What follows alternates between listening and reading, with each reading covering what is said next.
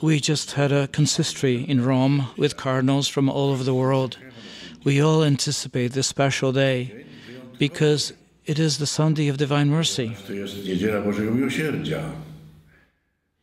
In fact, we thought that this canonization would take place last year in the fall, but it was happily delayed.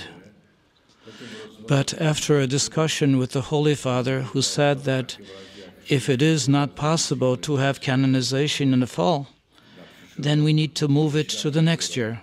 And if in the next year, then on the first Sunday after Easter. It's amazing how it all fell into place. Blessed John Paul passed away and went to the Lord on Divine Mercy Sunday.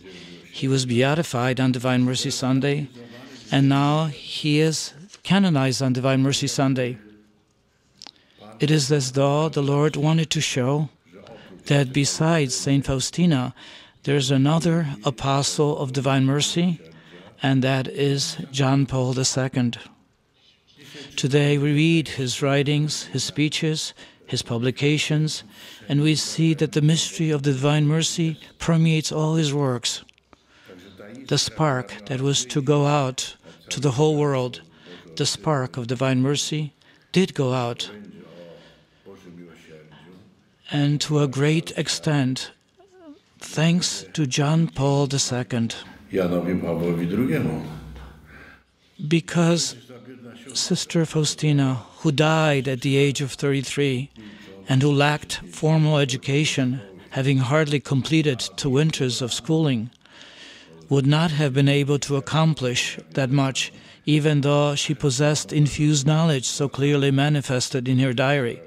What could she do, we ask? She was alone.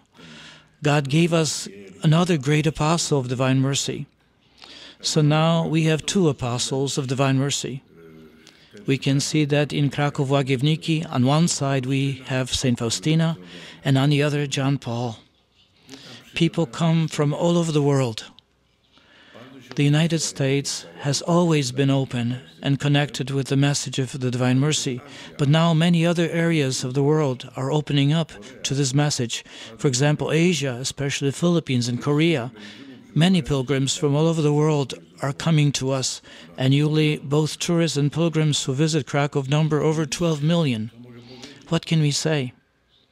Poland is filled with joy, but not only Poland. All devotees of the Divine Mercy message, all the people who have known him, all are looking forward to the final proclamation and the raising to the honors of the altar of John Paul II as a saint on this 27th day of April.